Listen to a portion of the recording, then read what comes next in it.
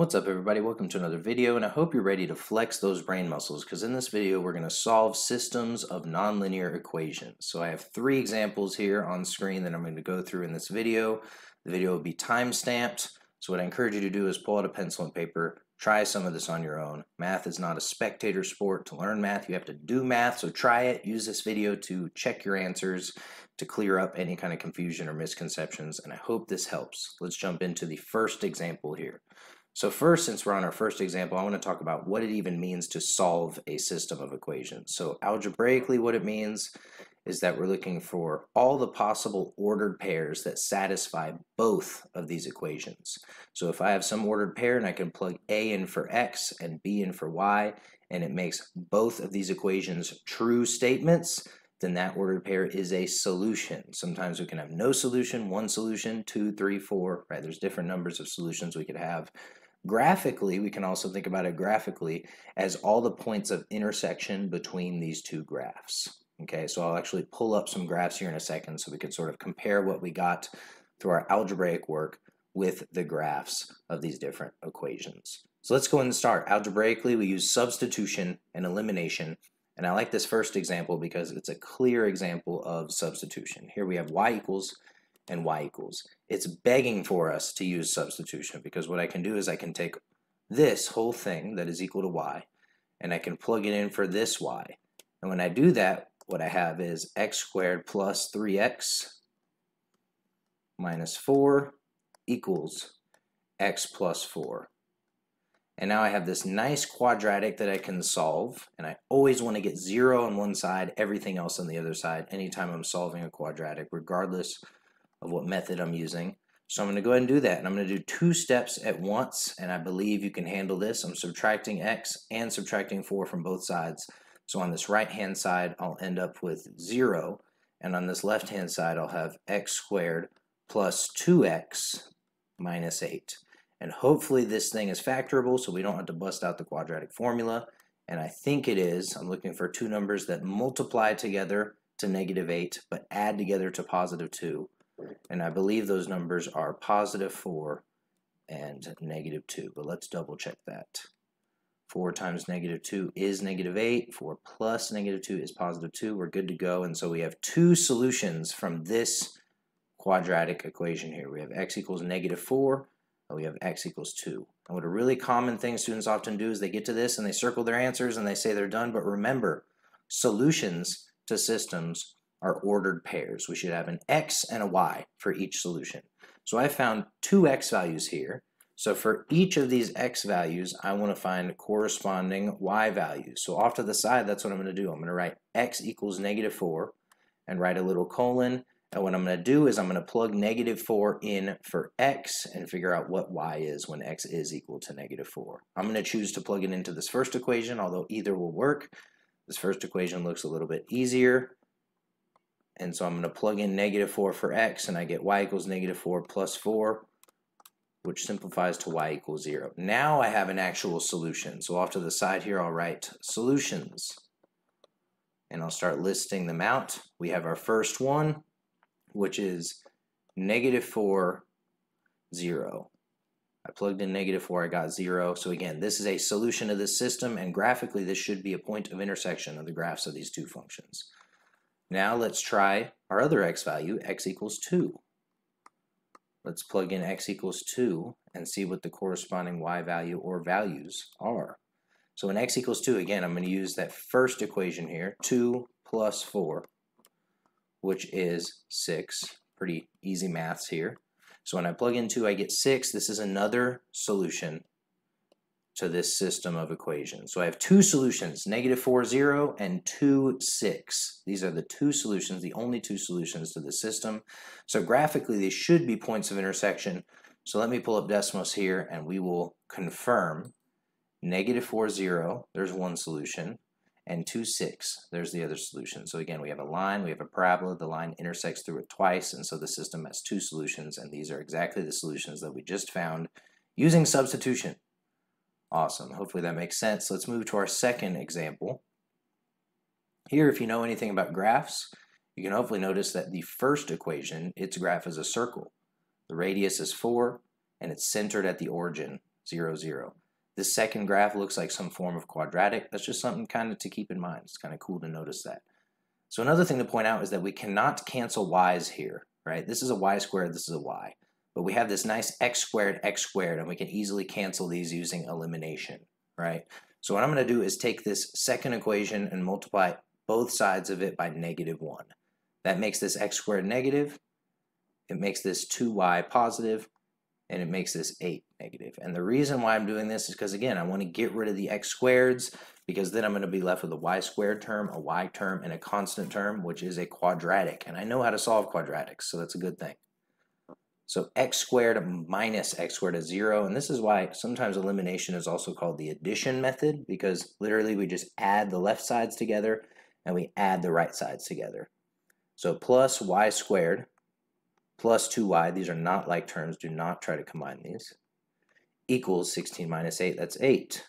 Awesome, now I can subtract 8 from both sides, and what a coincidence, I think I end up with the exact same quadratic that was in the last example. Is this the exact same? I remember 8 and 2.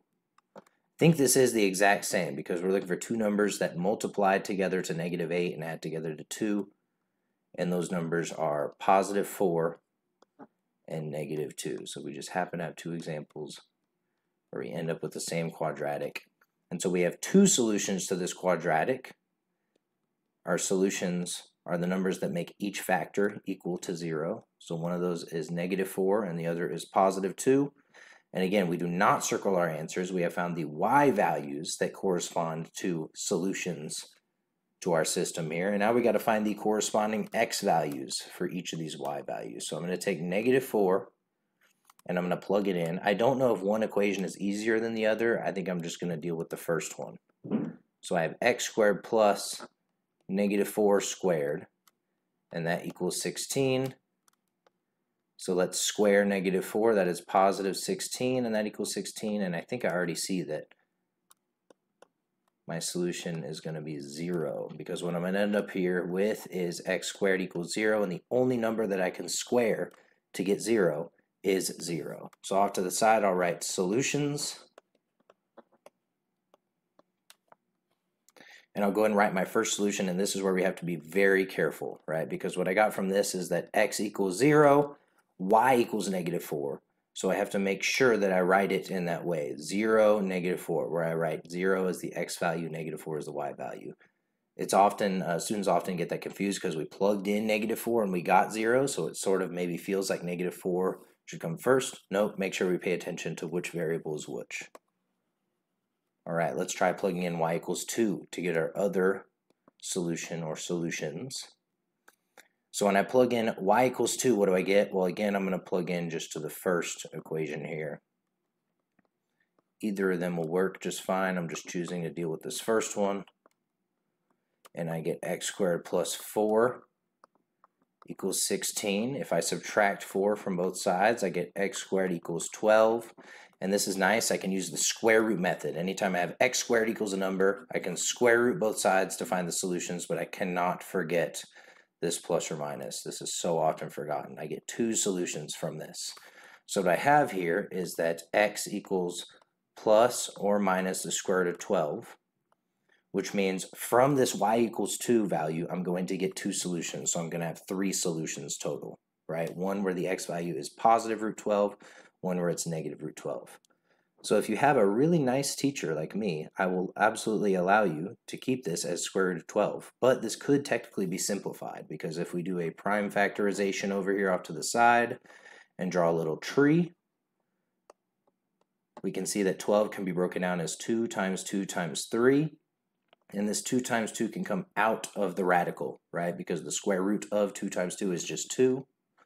And so that can come outside of the radical, and the 3 stays in the radical. And so this is a way we can sort of simplify our answer. And again, what this gives us is two solutions when y equals 2. One where the x value is 2 square root of 3, and one where the x value is -2 square root of 3. Now, can you write this as in one set of parentheses and write plus or minus 2 root 3 2? Absolutely. I like to expand them out just to make it clear that we have 3 solutions to this system.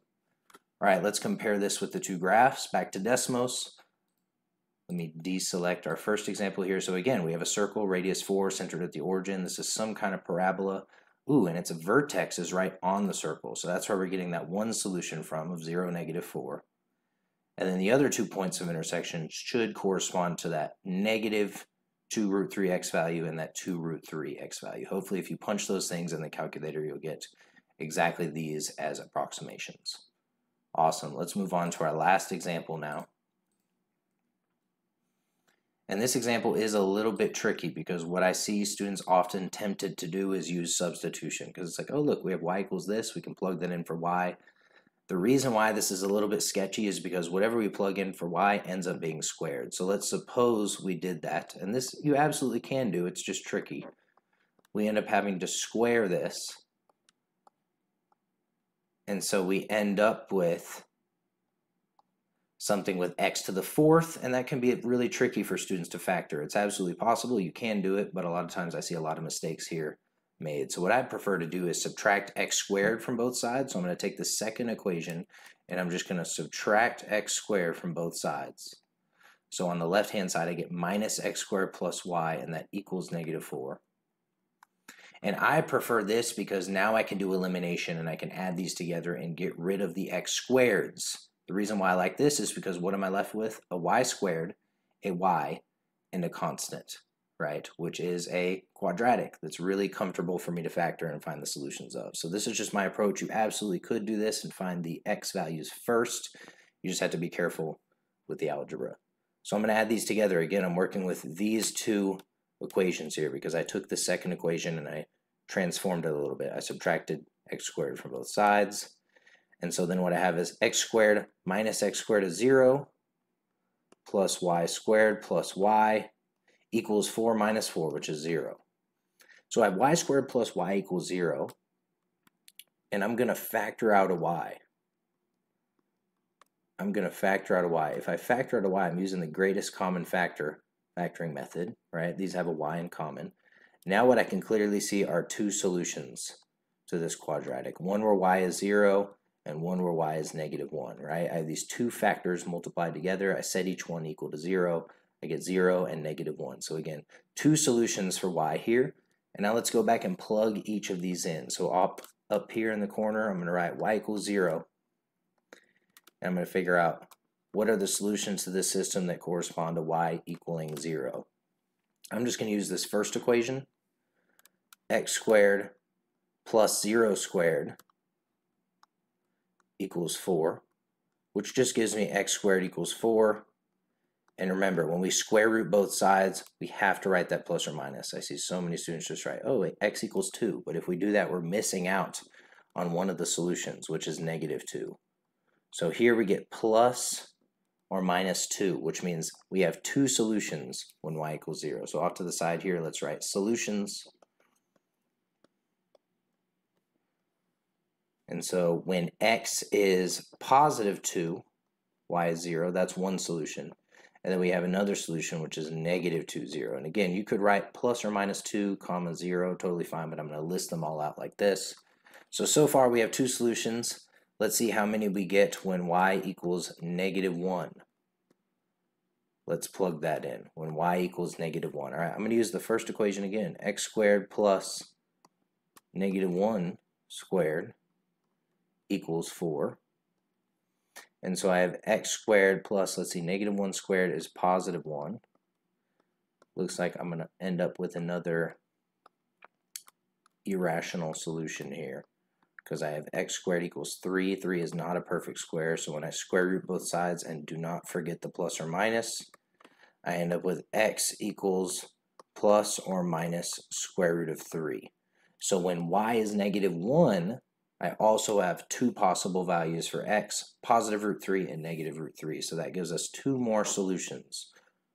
√3, -1, and -√3, -1. And so there are 4 total solutions to this system. And let's look at the graph and confirm that what we've done is correct. So back to Desmos. Here's our second example. That's going away. This is a circle with radius 2, centered at the origin. This is a parabola. Ooh, okay.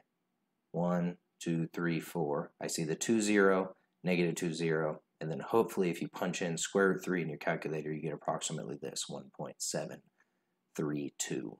Awesome. Hopefully this video helped. Hopefully this makes sense. If it did, leave a comment, like, subscribe, do all that stuff. Most importantly, keep flexing those brain muscles, and I'll see y'all next time.